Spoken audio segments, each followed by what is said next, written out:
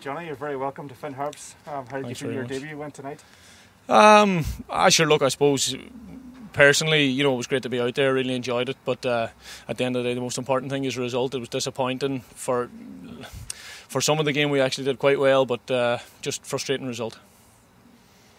Yeah, we battled away, but the ball never fell for us. We just never quite got the chance or the work the keeper enough. Not really, and probably in the League of Ireland, the first goal's vital. The first half an hour, we were, you could probably say, comfortable in the game. We were well in the game and just couldn't quite create that gilt-edged chance. But the goals change games, and that's kind of the way it happened. So look, we'll get back to the drawing board this week. We'll have a good week of training and then massive 3 games coming up.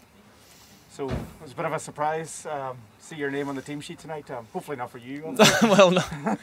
It was kind of, I suppose, late enough notice for me as well, really. I've been in training with the boys for the last few weeks, and as I was just telling a few of the lads there, this is really bonus territory for me. Like, as far as I was concerned, I was retired in December, had an operation, and it was more to allow me to exercise again, let alone play football.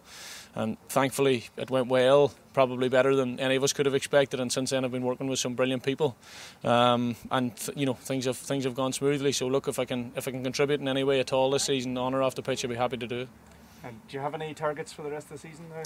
I don't really have any targets. Listen, it's just about playing games, getting from week to week, and helping the boys if I can in any way. It's a great bunch. They've been brilliant to me since I've come in, and there's a lot of potential in there, a lot of talent. Can't stress that enough, and it's exciting times. So it sounds like there has been a good impression since you've got involved here. No question about it. Listen, I've loved it. I've loved the training. I've loved the lads.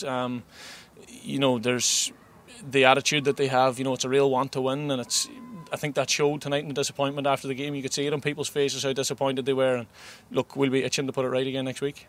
Yep, so Shamrock Rovers next, the champions coming to town. Yeah, it always gets easier. But yeah, no, look, listen, they'll be coming up here, and I'm sure they're not looking forward to coming up here, and it's a game, it's a great game for us to bounce back in. Hopefully we'll put in an awful lot of work this week, and we'll be ready to go.